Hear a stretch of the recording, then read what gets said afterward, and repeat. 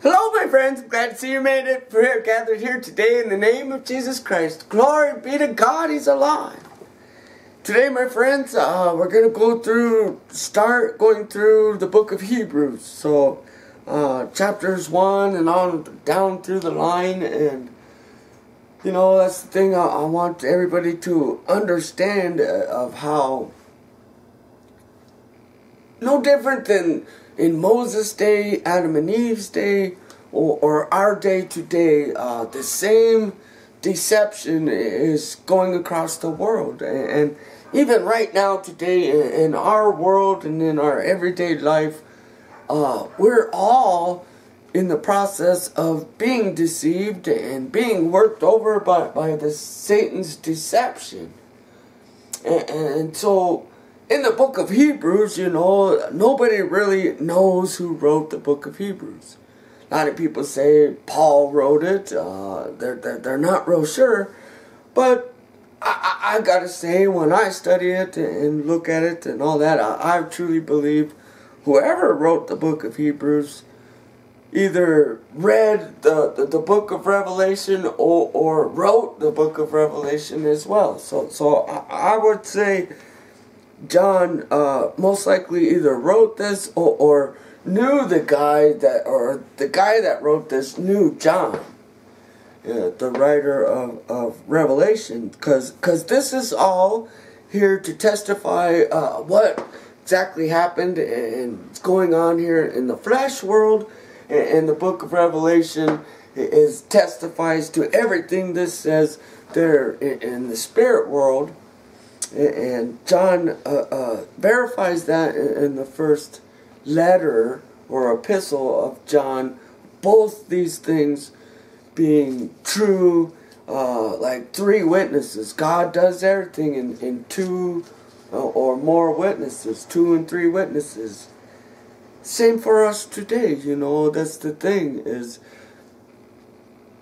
when we get outside of God, when we're not believing in God or Jesus Christ, that's when the world and things become a chaos. And I know if you followed anywhere along through my videos, I speak a lot about insurance companies and that, and everybody, I get it all the time, that I'm totally crazy, I'm totally nuts, that insurance company and insurance has nothing to do with the mark of the beast, its name or its image. And I'm more convinced today, even after going through the book of Hebrews and all that it is true, that is it. And what it is the death and the process of death. Nobody truly wants to acknowledge that in their life. They don't want to acknowledge it, and because they don't want to acknowledge it, they're afraid of it. And so the world or the devil uses our fear of something we can't overcome to mold us, shape us, to move us into a direction He truly wants us to go, and that is to be master over our lives, or to be God. Alright? And God gives life, everything has life, and it was devil who wanted to destroy what God had made. You know, even though God gave the command, don't eat from the forbidden tree, that tree of knowledge, the devil knew exactly all of God's words, and Adam and Eve knew all of God's words. Everybody knew what it was, but it was the devil who wanted to tempt them into destroying what God had made. By doing that, he would be able to claim he was greater than God, because God made all things and he destroyed it. And then be able to have the you know, great idea or pride to say he was greater than God, the Creator. And that's the thing where we come to find out that no, in the end, that God's Word reigns supreme over all of it. Now, Jesus being God and of God, and Moses being Moses, a man, was given instructions, and whether those instructions came from God or from the devil, and that's the thing which we come to find out, that I'm telling you, he was deceived by the devil, and this is where that deception came in. Okay, the devil brings rules that say this is holy, okay, and so he puts in place these rules that are 100% impossible for a man to follow or be able to fulfill or complete. Impossible. And so in that impossibility of a man to be able to do that, that creates a state of holiness, something we can't do. And that's like a holy, right? And that's what the devil wanted to prove, try and prove to us men, that we were to bow down to him, basically. And that's what he was trying to create. It was okay when you cannot fulfill these things, well, you bow down to me and ask for my grace and forgiveness, and I'll allow you to live a little while longer, you know. And so Jesus comes to correct all that. And how Jesus comes to correct all that is by fulfilling all those words. So by fulfilling all of it, doing exactly what a man or the people or the world could not do, he proved to himself, okay, here's the writing, here's the words, the deception and everything that says you couldn't do it. So I come, God becomes a man and fulfills all that.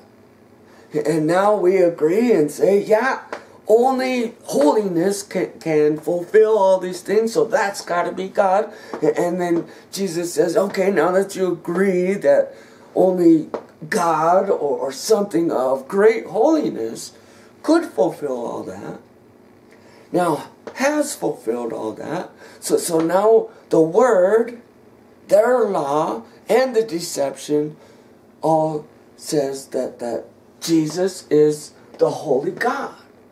Now, in that, the reason Jesus becomes a man like us is so that the word that says no man could ever do this, because that was what the devil wanted to do, is for a man to bow to an angel. Something that was inferior to even a man. Angels are inferior to men. Even though for a little while, like Jesus, he comes and makes himself below the angels, becomes a man, to prove to the angels, the devil and the deceiver, how much God loved his son, his creation, his only begotten. And so Jesus, being that man, and then God, and then we say, okay, Jesus is the holy representation of God. Perfect, 100% reflection of God's glory. Perfect. In the brightness of God's glory, Jesus is the perfect representation of that, being shown through a man. So that you could see here in this world exactly how much God loved his one only son, the one that come from his bosom. You know, this isn't one son of 12, my favorite of the family. This is the only one, and I love this only one with all my heart, might, and soul, because there is nothing else to love with all my heart, might, and soul but this one, and I love it with everything I have, to show what that looks like. And so when Jesus dies at the crucifixion and then is rose back to life, or to show the world and everything that in reality, death has no hold on a man. On a man. See, Jesus didn't just rise in spirit, but in flesh and body, and even demonstrates to the men of the world who were made of flesh and blood. And that's the thing, that the children of God were made of flesh and blood. So Jesus becomes a flesh and blood, and the holiness of that any piece of flesh and blood could be by the word of the angels or the deceiver, because he's made it impossible for a man to be this, so that man would always bow down to him. Right? And this is why all men will die, so that devil could be prince of this world. Because in this world, the greatest master of this world, the one thing that nothing can overcome is death itself. So he wants to be the master of that, because he brought death in, right? So he makes a rule to abuse and hurt and to violate that which he knows is truth. The truth is, one day his deception will come to light. It will be known that it was a deception. Right? So God shows the world how much he loved Jesus when he rises him to life, a man. Right? So that the deception could be taken away. And then that's the love of God is Jesus Christ in the flesh. And so Moses, not understanding it all, was faithful with everything he was given. Everything that Moses was given, Moses followed through faithfully. And it kept the house clean. It kept the house clean. But because Moses and the descendants of Moses followed that stuff so faithfully, they were able to establish and prove to the world that literally no one could fulfill these things other than God. And that was the thing, keeping the house clean, keeping it. So when Jesus come to fulfill it, we could all agree that only God could do this. Right? And this is what all like my videos and everything, what is love? What is love? Right? And the love of God is Jesus Christ in the flesh. And that's the thing. Jesus Christ says to us all, your eyes will be opened, your heart will come to rest when you come to understand and believe that blessed is he who comes in the name of the Lord. Blessed is he who comes in the name of I am. I am that I am. Where does my self-worth come from? And this is what it comes down to. What is the great deception that was plaguing the world from the beginning of time all the way to today? Where is our self-worth come from? I am that I am. Here I am, worthy to be praised. And Jesus says, blessed is he who comes in the name of the Lord. And when you can praise that, not to be ashamed of that. See, he says, and that's why I say here, right in the opening 2 chapters, what we see there in the book of Revelations, that's all comes to fulfillment as he says to John, stand up, my brother, my equal. Alright, it was the angels were made by God to bow down to men. Not men bow down to angels. So where does my self-worth come from? I am that I am. Here I am, worthy to be praised. And there's, you got the deer, and we got the elk, and we got the buffalo, and we got the moose, and we got the birds of the air, and they all are in agreement that they fully believe that. They do. You know how I know they do? Because they, monkeys, gorillas, orangutans, all of it, don't own insurance. In fact, there's not even a thought in their mind if they missed the insurance payment, they would even question their existence or their tomorrow. So what is it about the insurance what does it do? It creates a value. Now what if our time had a value? What if everything we saw had a value? And what if the value was as simple as, I am that I am, and here I am, worthy to be praised. Now Jesus says here, I'll be a little lower than the angels for a while, so that when all the angels and the deception and the truth comes out, they will know exactly how much I love you when I bow down to your feet. Right? And we see there the 24 elders bow down to the Son of God's feet. Because every time everybody said, praise the Lord, all the elders bow down to the Lamb's feet. And so all the world and all creation would know how much I loved my Son. My Son. The only Son. And Jesus Christ sits there and he says, disciples gather around, and he says, let me wash your feet.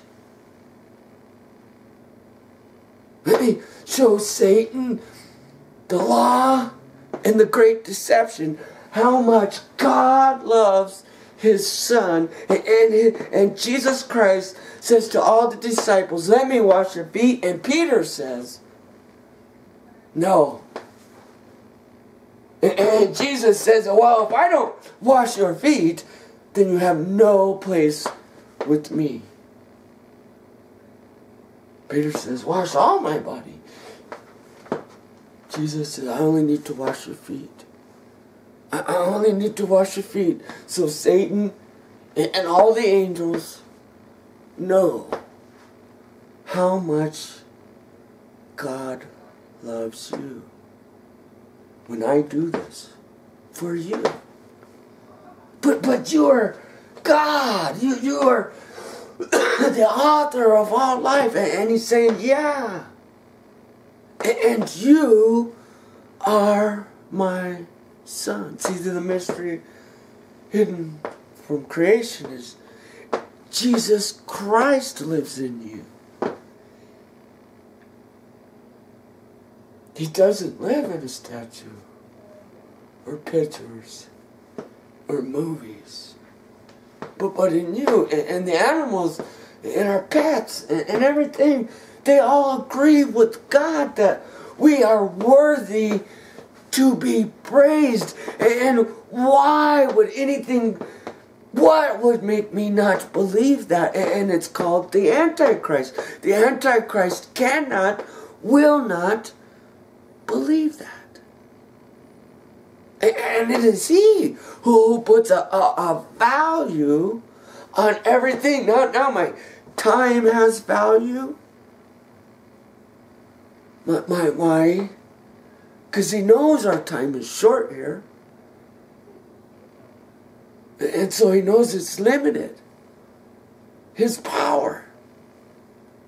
So he tries to enforce his power to the fullness that he can. And this is what he wants you to do, is not believe that. Now, doubt that. Everybody on earth is saved except for you. And isn't it amazing how that is like a great topic? And that's the great warning of everybody. If we're going to believe, God doesn't exist because I follow these rules.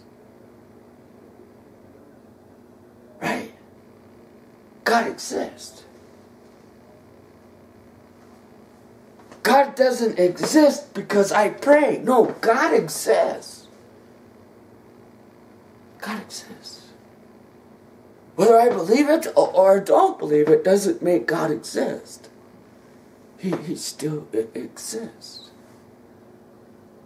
And if it's He who says we have the right to live with the same respect and dignity that the gorillas and the monkeys and the orangutans and the deer and the elk, if we had to have that same right, that same respect, that same authority, not even the same, but the authority of God's Son, are we not have the authority and the faith to believe I am worthy to be praised, I am worthy to live here? And I don't have to prove I have that right. A deer doesn't have to prove he has that right, He doesn't have to build a home and a house and everything and say, this is my home and my house. And Satan says, well, wonderful. What a beautiful home and your house. Now pay me for the value of it. The value, everything has a value. My time has a value. Everything's got a value. But my existence has no value. I've seen and met a lot of people who love to read the Bible and all about the Bible and everything. And if I don't just stay right here focused in the Bible, in the Word of God, God just might stop existing. But maybe, what would happen if I stopped making the insurance payment? Would I stop existing? What if I stopped going to work for the devil and the world and the system? Would I stop existing? Right? The monkeys, they'll build houses and villages and cities. They don't even hire a town mayor. How do they live? How have they been living and surviving on this earth for millions of years right with us, yet never once built a city and never once questioned their existence? How did they do that? And how do we do that? How do we put a value of my ability to receive love, to receive care, come from literally a piece of paper? Piece of paper.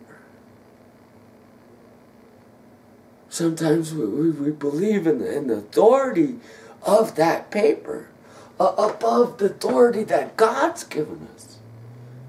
This isn't a Christian thing. I don't have to have a set of beliefs, a set of rules. I don't have to go to church to make God exist. What I got to do? God exists. And if I want peace in this world, if I want to be able to live in this world without fear, I could agree with him. Just agree with him is all.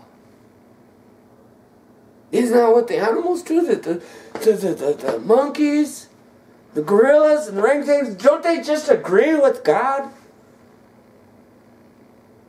Not one of them pays insurance payment. And they're still here. Now one of them pays taxes, and they're still here. And you know what? They aren't even worried if you're mad at them if they don't do it. They don't even get mad. If you got mad at a gorilla for not paying his taxes, he doesn't get mad. In fact, we know it would be such a worthless, waste of time to even bother him. We don't even bother him. Now, why would we ever think that we should put that same burden on each other? Why don't we hold the deer to the burden of taxation? Why don't we hold the deer to the burdens of an insurance payment? How come when my pet dog gets ran over by a car, I help my dog, and I don't even ask him to pay for the insurance payment. I don't even make him pay the co-payment.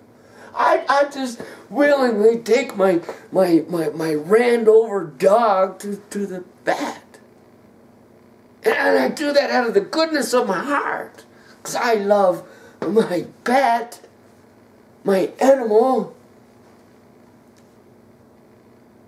But when it comes to another human being, we hold each other to a completely different standard. Now, what if we agreed with Jesus Christ and we threw the measure away? Maybe they don't even measure each other. Maybe they don't judge each other. Maybe they don't have to prove their existence or their right to have this existence with a measure. See, value is a measure. Anything. If I want to put a value on my time, I'm pulling out a tape measure and saying that this is how much time it's valued.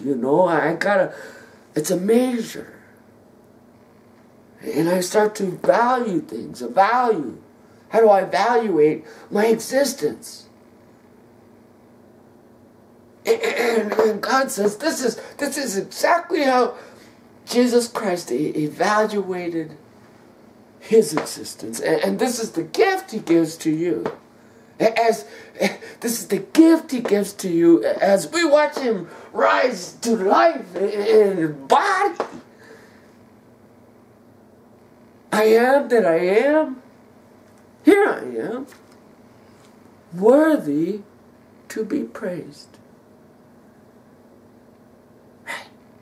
And they ask him, well, very interesting, pretty cool thought, but in the end, who do we pay taxes to? Should we be paying taxes to Caesar or to the church, or who do we pay taxes to? I mean, come on, yeah, God, but in the end, we still have to live in this world, and in this world, it says everything is valued. So, well, in the only time Jesus said, God ever asked for anything, and he gives it back. Let me see the coin. And he says, look at the coin. Well, whose face is on the coin? Right? And today, whose face is on that coin? Whose name is on that coin? It says, in God we trust on that. No. Give to Satan. What is Satan? That false value? And when you can give it up and give to God what is God's authority, give to God the authority which God has given to us.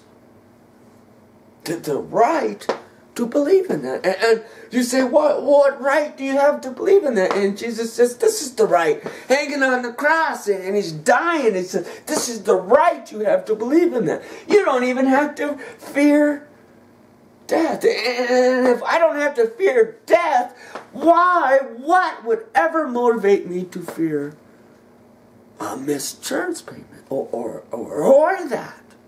What would make me think that my value, my existence depended on making that payment, knowing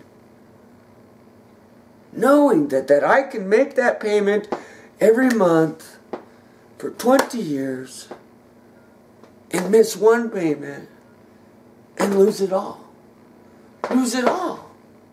All my value, all my faith, all my hope, I mean, it's real devastating to 15 family members when mom's been paying in and paying in and paying in, and then all of a sudden mom gets sick and loses job, and then now doesn't pay in, and now I need to use it.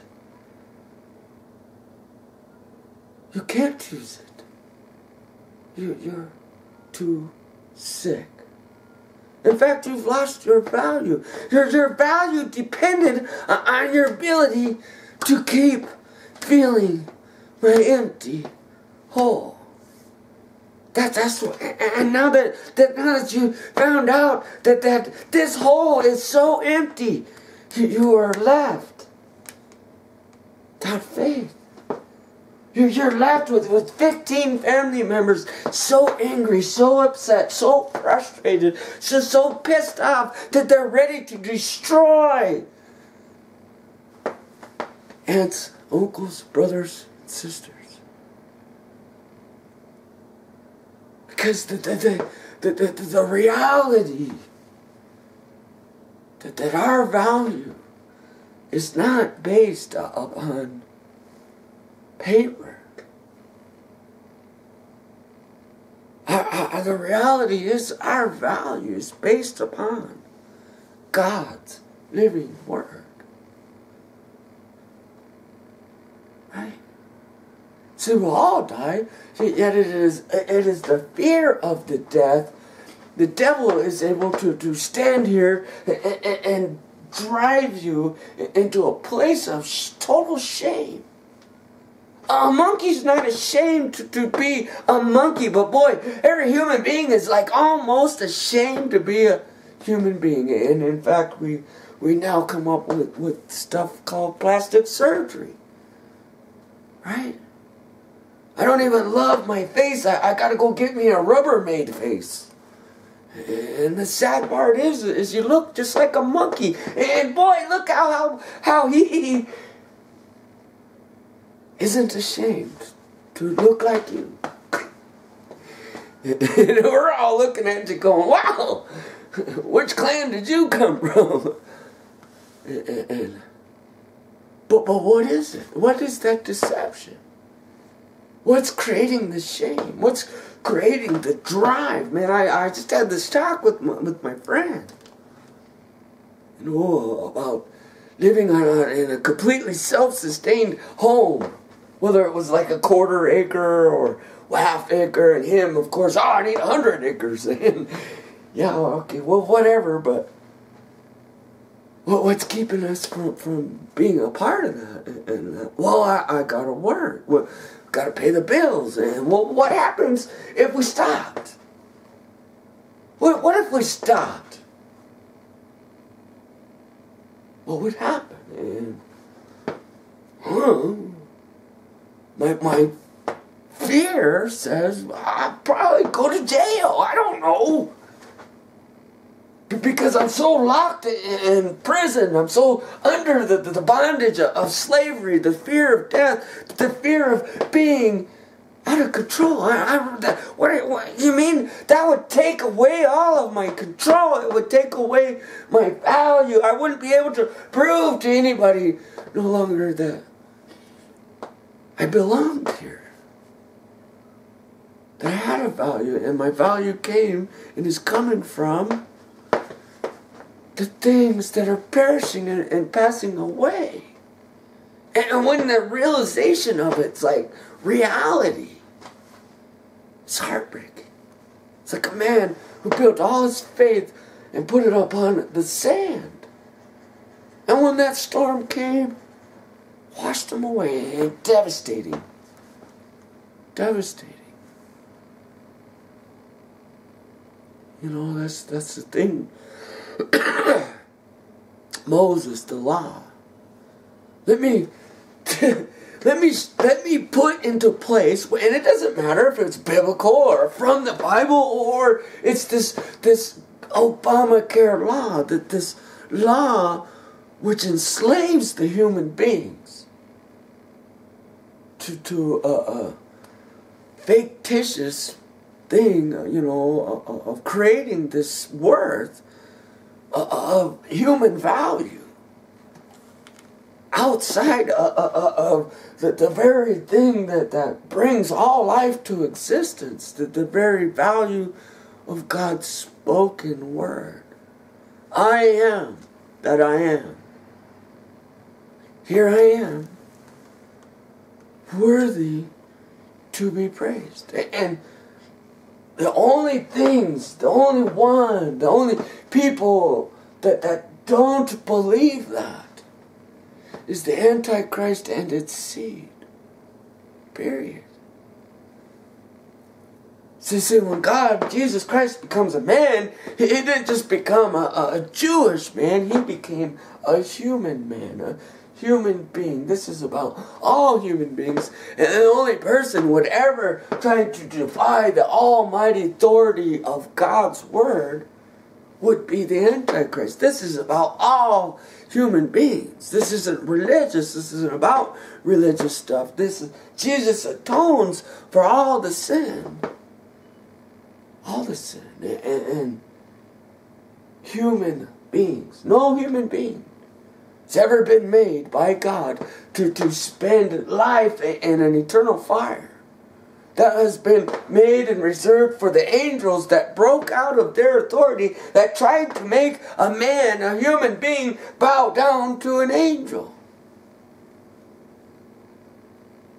Because it has always been God who made man, Adam, to be his son. Made in his image. Satan's not made in God's image. But man was. Why would man, who's made in God's image, who is sons of God, ever think they were unworthy to exist in this world because of God's authority? Because of your Father's authority. What would make you think anything different than that? And same with Moses. This law comes in that you cannot perform. Okay, now we have this insurance thing in, this stuff that you cannot perform. You cannot fulfill it. We're going to pay somebody else to be a good neighbor. And that's the thing. If you felt like you needed to tax something, if you felt like you needed to put a worth on or a value on something, then the value should be this, that all life, everybody who eats food, you then tax the food, because in reality it's the food that kills us. The food gives us heart disease. The food gives us cancer. The food destroys our bodies each and every day. It's not a question of whether we're going to get sick. We are going to get sick because we are children of God, and the voice of God is have life. And the voice of God said, all those who are deceived try to create their value outside of God's word.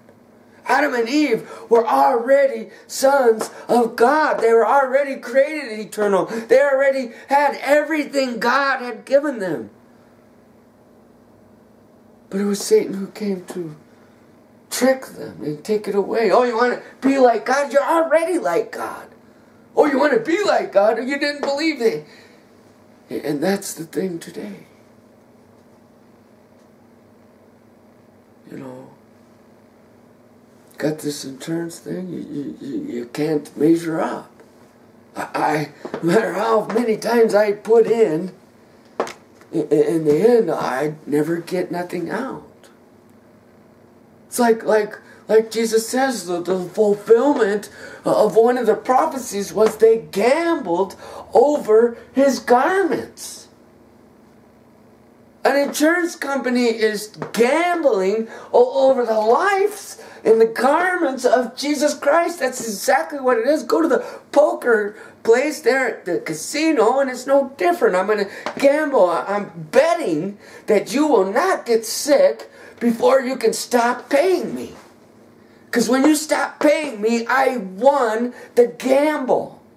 And now I no longer have to take care of you. Well, it's impossible to pay when I'm sick in bed. Impossible. But all my worth, all my life is dependent on my work, my week, 40 hours, 80, 60 hours a week, just to make ends meet. Because God forbid, what would happen to my existence if I missed that payment? And if we taxed the food where everybody who ate food deserved the care, everybody who was deceived by Satan deserved the care, everybody who received death, right, because we were deceived, we died.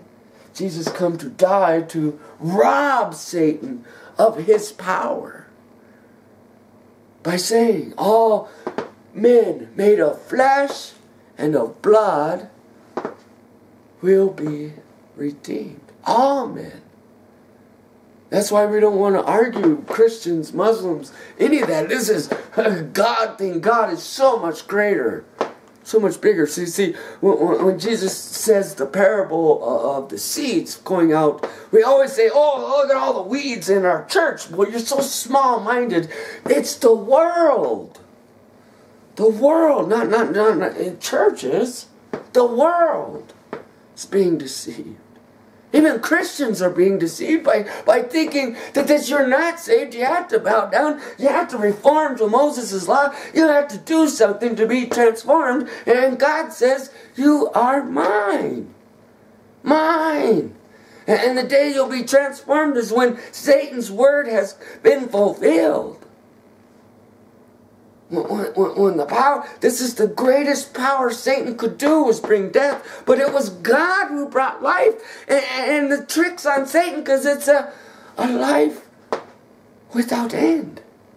Without end. In other words, like pulling off my clothes, I'm just going to step right out of this cloak, of this coat, and walk right into another.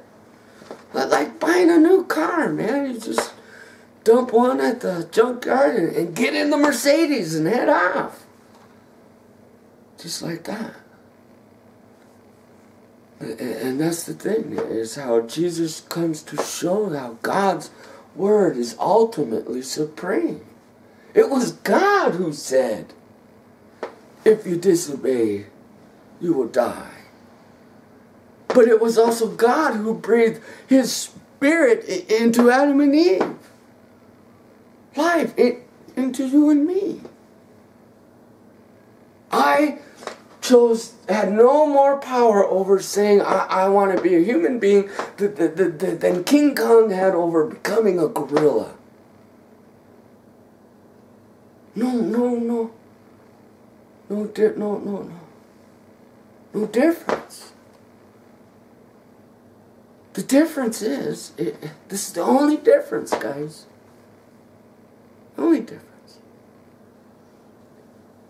We know our Father. We have wisdom. They don't. That's the difference. Satan, when we were said, our eyes were open, and we know the difference between right and wrong. We know the difference between good and evil, and so that is a constant battle for us. And our gorillas, they don't know the difference between right and wrong. All they know is that they are worthy to be praised. And that's all they know. They weren't deceived. But man doesn't seem to know that, doesn't seem to be able to grasp that, doesn't seem to be understand that. And why? Because you're in the midst of being deceived. You're in the process of it. You're in the middle of it. You're under the judgment of God right now. And the only way to escape the judgment of God is to become likened unto a little child, likened unto the deer, likened unto the gorillas and the apes and the monkeys and the birds of the air and the fish of the sea. Right? See, everything is dying, but only those things die to replenish life. You know, that was the thing. Once death came into the world, the only way Satan could be prince of this world is by feeding you the life of another animal, which would sustain you for one more day so he could abuse you again. And think about it. If you had a baby, I gave birth to a brand new 1-day-old baby, how many days could I go without feeding that baby before it literally died? Not very long. And where is it going to get its food and its nourishment from? Mother, who gets its food and nourishment from the death of the flesh of another animal, the death of an animal, a death of something. Even the grapes squeeze out blood, and we drink the blood of grapes. The death of something to sustain us, because if we don't, it will die probably within a day or so.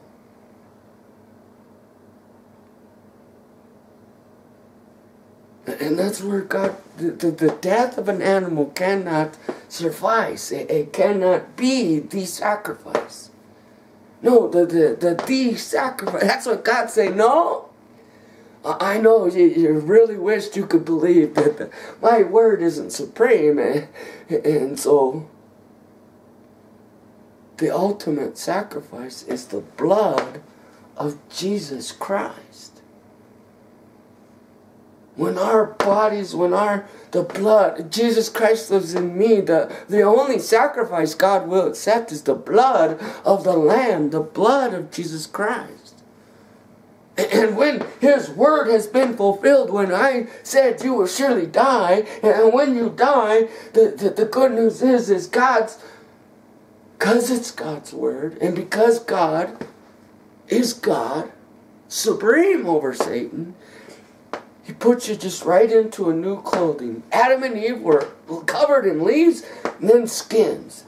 Joseph had a coat of many colors, and look how many times Joseph changes coats. It's going to step from one coat to the next coat. And if this is I have nothing left after that. The only thing left that Satan has to bring fear into our life, division into our life. That's what divides the people. The only thing that could... What if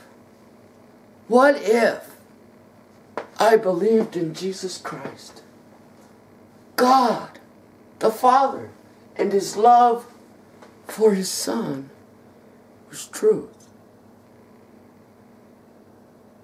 What if I believed that? I guess there's nothing left. I mean, literally, there's nothing left to fear. I don't have to fear, man. I don't even have to fear the government or the insurance companies, the bombs, the death. I don't have nothing left to fear. What can man do to me when God is for me? Who, with the angels, what animals, what in God's word has He ever deemed my son? Today, I have made you my son. Right? He says that to you. That's the good news of Jesus Christ. That's why no other gospel, none, other than the gospel of Jesus Christ, is a false gospel. There's only one voice human beings can obey. Right? Moses, knowing God, could never be like God. Jesus, being a man, could never be like a man. Yet, the two are one. The two are one.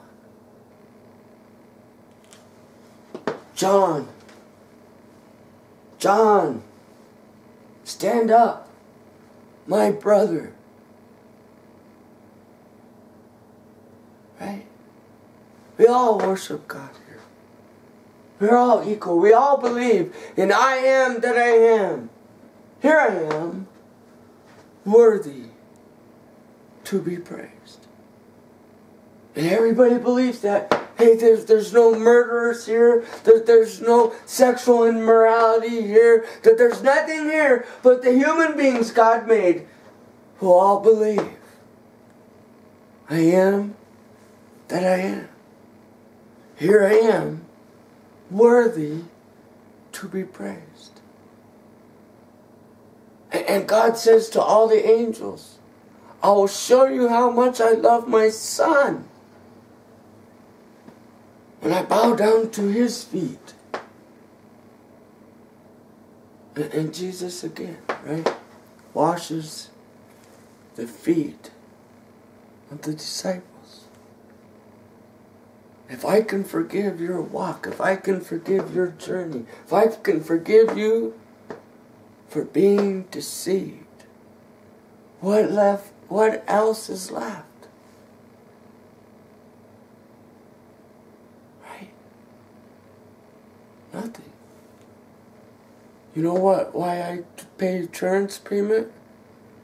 Because I can't love my neighbor as though I love myself. There's only one way I can believe those words.